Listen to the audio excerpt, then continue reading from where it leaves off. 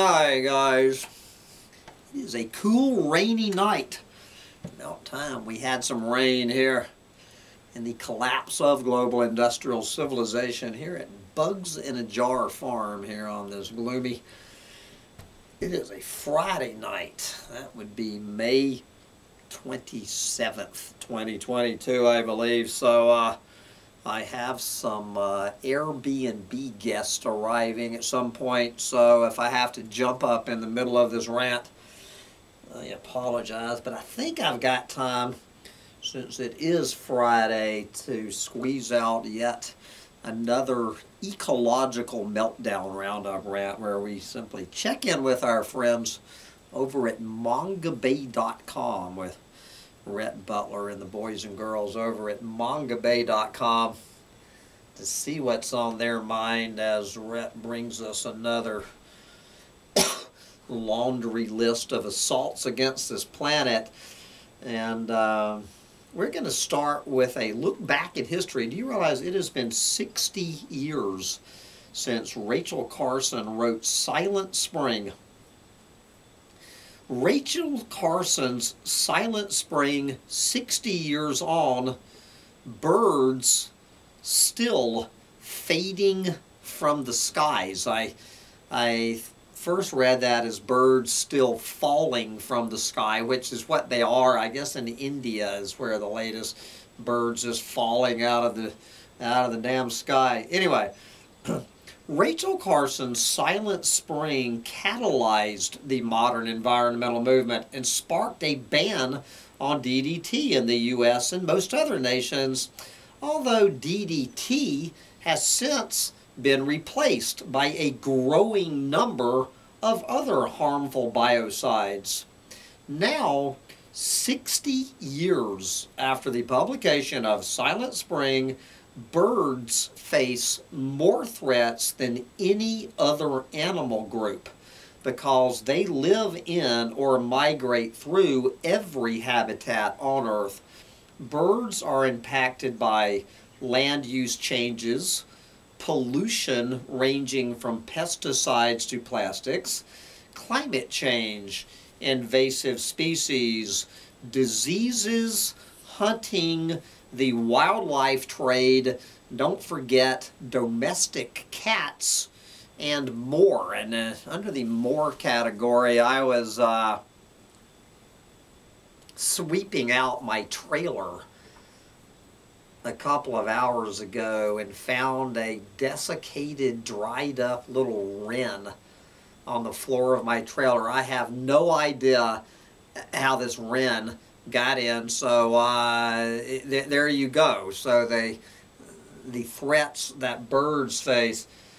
The 2022 update to the State of the World's Birds report notes winners and losers. Winners and losers amid increasing human alteration of the planet, but it documents a continued downward trend. I'm a little unclear who the winners are. Who are the winners to be a bird on the planet? Maybe pigeons? Maybe pigeons? Anyway, that would be a short list of the winners. All right, from dead birds to, well, I guess this is dead birds and a bunch of other dead stuff.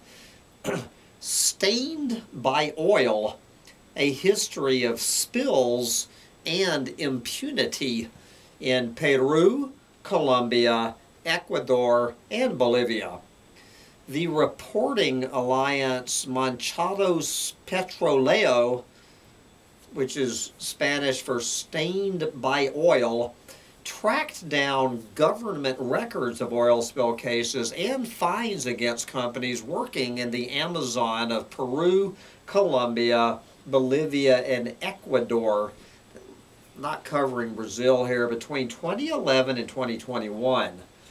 One constant in the investigation was a lack of both information and transparency, especially in Bolivia, Ecuador, and Colombia. The database constructed from government documents, not from NGOs, from government documents themselves, revealed there were at least 282 cases against 72 oil companies in Peru and Colombia, and that around half of them have been fined for more than $55 million.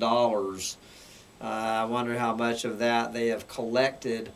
In all four countries, oil drilling lots overlap with indigenous territories and protected areas. There are now 1,646 indigenous communities and 52 protected areas that partially or completely overlap with extractive activities. And that was, the book that I wrote, Peruvian Plunge, back in 2009, which was actually had a chapter excerpted right here in Manga Bay. I was looking at Hunt Oil Company down in the Madre de Dios, the Mother of God River. You can find anyone interested in finding out about my travels down there. I think Barnes and Nobles. You can find Peruvian Plunge. I don't know who that guy is, who they said was the author of that book. But anyway, anyway, we're not going to go there. Moving on. Okay, I just got back from how many dollars did I spend buying wood at Home Depot yesterday? Yes, investors force Home Depot to review their wood sourcing policy over logging concerns. Now, guys, I know you're going to find this hard to believe, but it's right here. You heard it in Manga Bay. Did you realize that some of Home Depot's plywood is allegedly sourced from vulnerable forest in Ecuador's Chocó region and the Brazilian Cerrado, and conservationists and investors have pressured the home improvement giant to clean up its supply chain. Yes.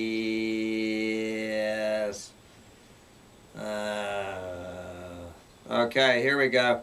One proposal passed at the shareholders meeting last week. A proposal passed requiring Home Depot to reevaluate its policies related to sustainability certifications of wood suppliers. Although the proposal does not technically force the company to change its policies, conservationists are confident it will lead to tangible action. Yes, and anyway, we can put that one in the Hopium Roundup tomorrow. Okay, here we go. Speaking of hopium on one level, eco tours, that famous slippery slope eco tours aimed at saving monkeys, are actually likely stressing them out, study finds. A recent study reveals that tourist boats approaching troops of proboscis monkeys in Malaysian Borneo cause the animals stress. Yes, even when the boats travel at slow speeds. The research reveals something of a universal stress response, closely tracking similar findings from ecotourism operations focused on other animals, such as birds and whales. Wildlife tourism is increasingly seen as a way to raise awareness around conservation issues and provide local communities with a source of income that is contingent upon the protection of ecosystems. Yes. So, this whole thing with ecotourism, I used to be an eco tour guide in Costa Rica myself. It's a slippery slope, guys. Like anything in the world, there is such a thing as moderation and balance. Anyway, this is why I am on the fence about ecotourism. There is certainly all different flavors of ecotourism. It is it paints with a broad swipe. But anyway, we have to move on. Easing of crackdown sees Vietnamese boats encroach into Indonesian waters. Yes. Illegal fishing by Vietnamese vessels in Indonesian waters has ramped up this year, with locals and fishermen observing that blaming a dearth of patrols by Indonesian authorities. Imagine that. Anyway, enforcement against illegal fishing appears to have eased, with exactly 0 Vietnamese vessels seized in Indonesian waters so far this year, compared to 54 the year before and 234 between 2015 and 2019. Yes. What a surprise. I love this one. I don't know if this is some unintentional humor. A whiz and a buzz. A whiz and a buzz. Bee attacks at Sri Lanka rock fortress point to a need for toilets. Yes, a leading bee expert in Sri Lanka has attributed seemingly unprovoked bee attacks on visitors at the Sigiriya rock fortress to poor toilet habits by visitors. With no toilet facilities at the popular tourist site, visitors urinate in a concealed corner of the fort, leaving puddles that the bees are drawn to for the sodium and sugar. Yes. Authorities say providing toilets would be a positive step towards ending the attacks. Yes. Now that obviously leaves an unanswered question, but we're not going to turn Collapse Chronicles into toilet humor. A whiz and a buzz. Anyway. Alright, we just heard that story. Alright, we have technology saving the planet. Alright. Moving on. This is well, it says right here, a complicated story. Drivers of Colombia's peacetime deforestation weave a complex web. Anyway, the bottom line of the story, it really doesn't make any difference. I'm oversimplifying. It doesn't make any difference whether Colombia or any other country is at war or at peace. either way, there are winners and losers, but the losers outweigh the winners every time, regardless of whether the place is at war or at peace. As far as being one of our fellow Earthlings, they can't notice the difference. It's just that the threats shift between wartime threats and peacetime threats. Makes no difference. Humans are humans, whether they're war criminals or peaceniks. They are going to be declaring war on the planet. Let's move over from Colombia to Cambodia, where you will be shocked to find development threatens a last refuge of wildlife rescued from illegal trade. Yes, a 2,300 hectare forest. This is about 5,000 acres where animals rescued from their wildlife trade in Cambodia are rehabilitated and released, is now in danger of being cleared under a new government scheme. Yes. The details of what might replace the forest are unclear. Yes. Anyway, moving on. You would not believe that results of a mining tax for reforestation in the Democratic Republic of the Congo leave more questions than answers. Yes. Mining and logging companies in the DRC are liable to pay a deforestation tax to restore areas impacted by their activities. Yes. However, after about 20 years since the deforestation tax was implemented, reforested areas are few and far between. Environmentalists and locals question what the taxes collected from mining companies is being used for.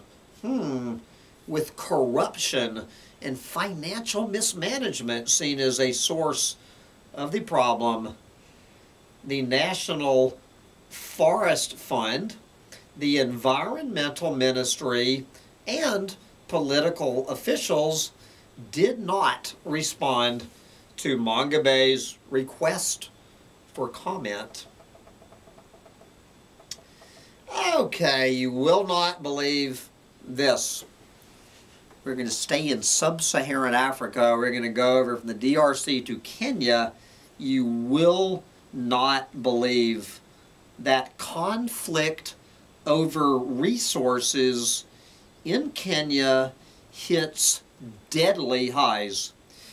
Increased droughts, floods, and invasive species, namely the increase in the #1 invasive species on the planet, which would be Homo sapiens. Okay, let's completely, just so there is no doubt about what invasive species they're talking about in this story. Increased droughts, increased floods, increased invasive species, meaning increased humans, are fueling violent conflicts between pastoralists over livestock in Kenya's central Baringo County, the intensity of which is exacerbated by the proliferation of illegal firearms in the region. Yes. Firearms trafficked from civil conflicts have made their way into the hands of pastoralists who now see them, the guns, as the only way to defend themselves and their cattle during raids and conflicts over grazing land. Yes. Last year, there were 16, official deaths from the raids. In the first 4 months of this year, there have been 39 fatalities from 24 violent clashes, half of them due to livestock raids. Violent conflicts are linked to insecurity in neighboring countries, and drought, along with politics, only heighten the precarious situation in sub-Saharan Africa. Okay. Good Lord, this is just the African roundup.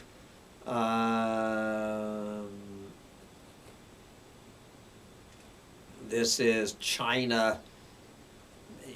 Take the Chinese fishing fleets eating all the fish in Sierra Leone. Yep. Sierra Leone versus China. Let's take a guess who's going to win that one. What's going on with community foresters in the Philippines? I'm going to let you figure out for yourself what is going on with community foresters in the Philippines. Okay, let's check out the palm oil wars over there in Indonesia. The promise was a lie. Imagine that. The promise from an Indonesian palm oil company was a lie. How Indonesian villagers lost their cut of the palm oil boom.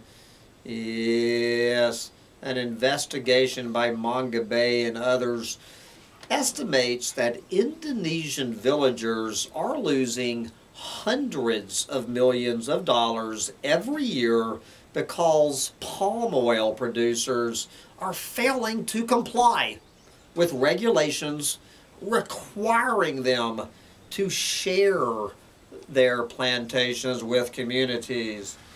Yes, the quote plasma scheme, whatever that means, the plasma scheme was intended, well, on paper, to lift communities out of poverty.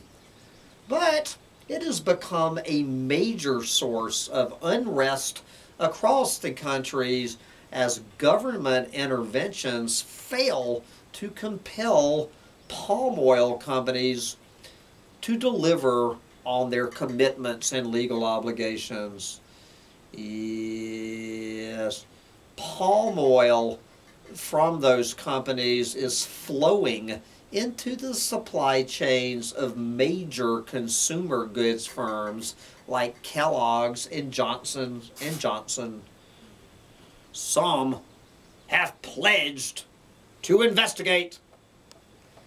Yes.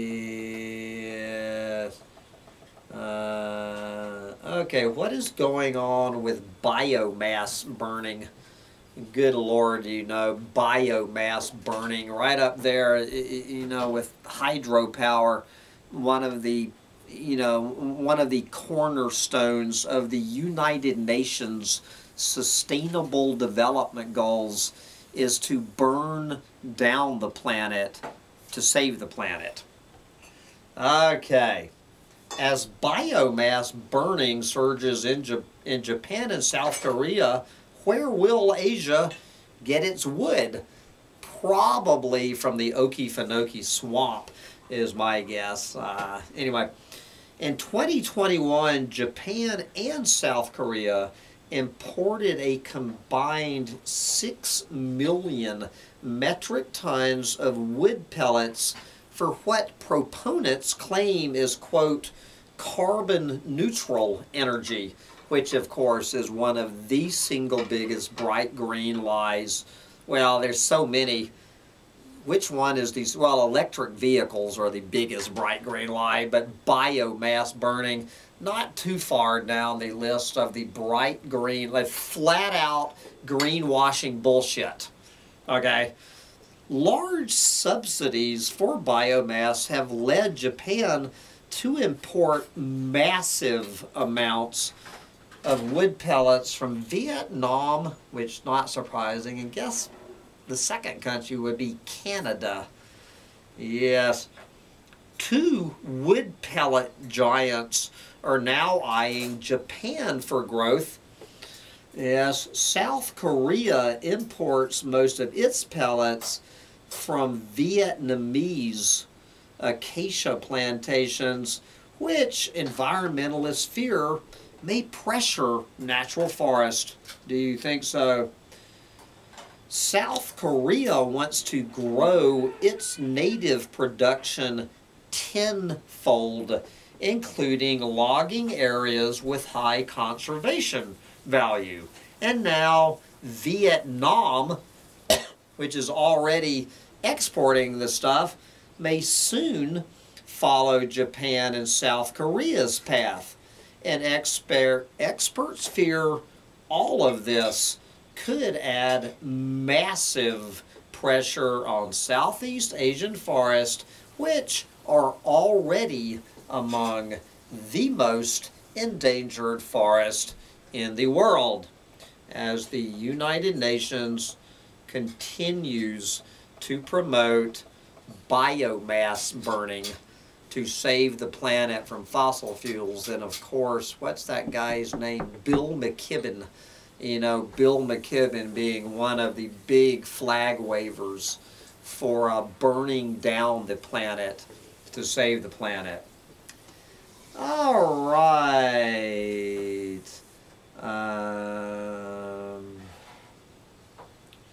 Here's this article on seed banks. I'm, you know, we're going to put that one in the hopium file.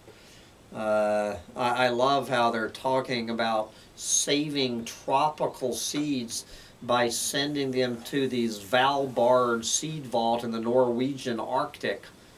Yes, including rice, beans, peppers, and pumpkins, with corn, passion fruit, and cashews to follow.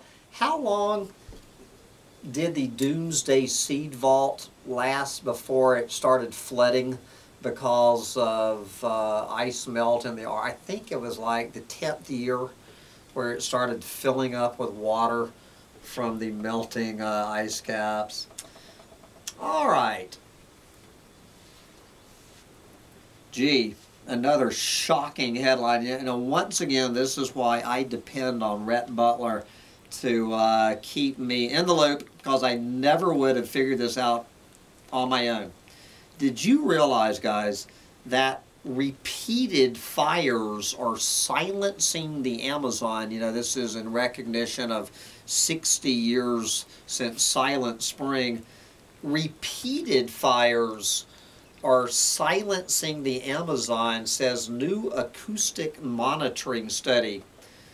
Researchers recorded thousands of hours of animal sounds in areas that had been logged, areas that had been burned once, and those burned multiple times along the arc of deforestation in the Brazilian Amazon. And as shocking as this is to believe, in those forests with repeated fires, animal communication networks were quieter, with less diversity of sound than in the just simply logged forest, or the forest burned only one time. Yes. The authors were surprised to find that insects, not birds, were the most obvious signal of forest degradation. I guess the not hearing any insects. There is a major difference in the biodiversity of a forest that has been burned only one time versus one that has been burned a bunch of times. Yes. So, protecting forest from repeated fires is still worthwhile. Imagine that. Okay, take a wild guess.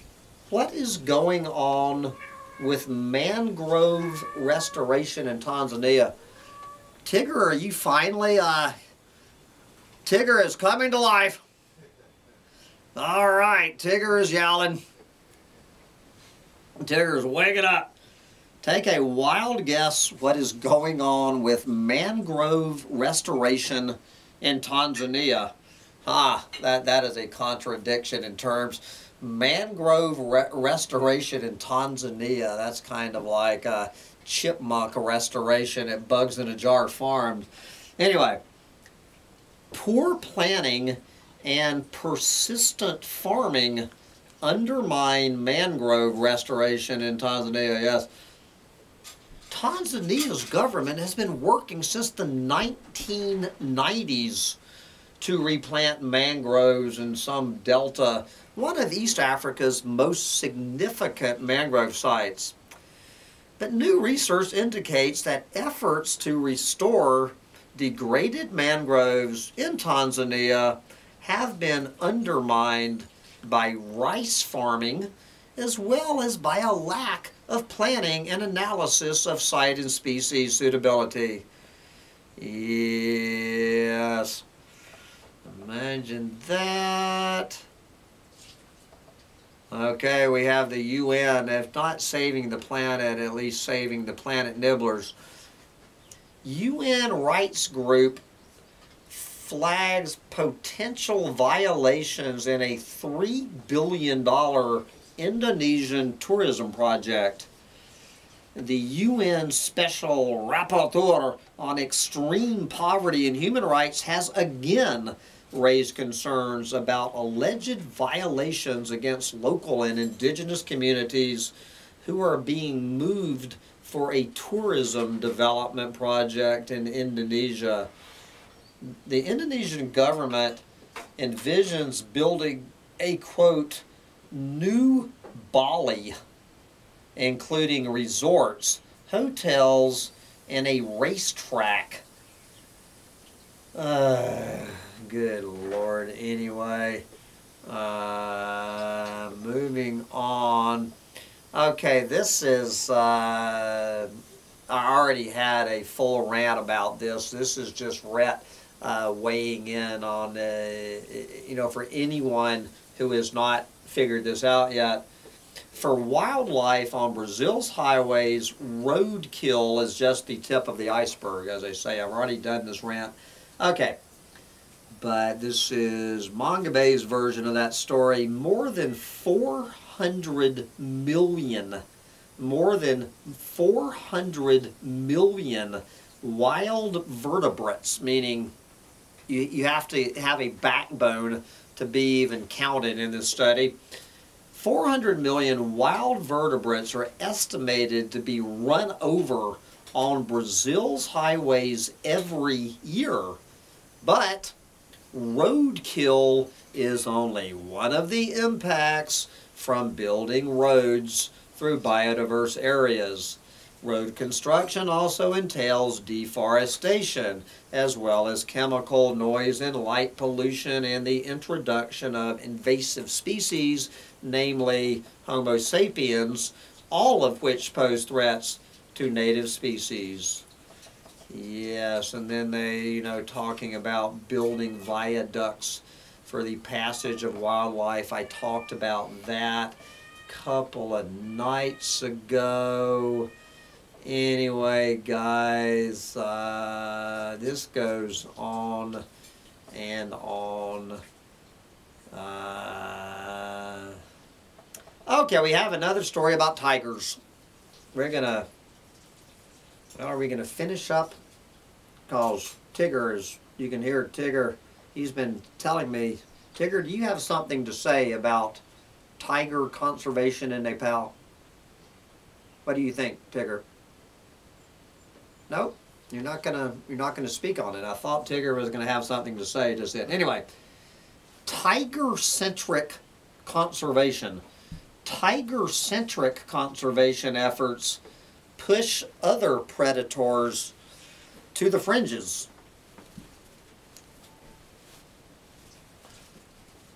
Yes, Nepal and India have made huge strides in boosting their tiger populations over the past decade, but these conservation actions may have come at the expense of other predators. In Nepal, species such as leopards and sloth bears have been pushed to the fringes of conservation areas that have been optimized for tigers, leading to increased human-wildlife conflict. Yes. Anyway, good for the tigers.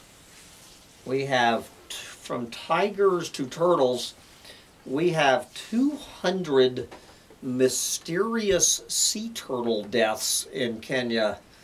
While the cause of the dead sea turtles have yet to be determined, conservationists suspect the turtles' problems may be associated with pollution from nearby salt mines.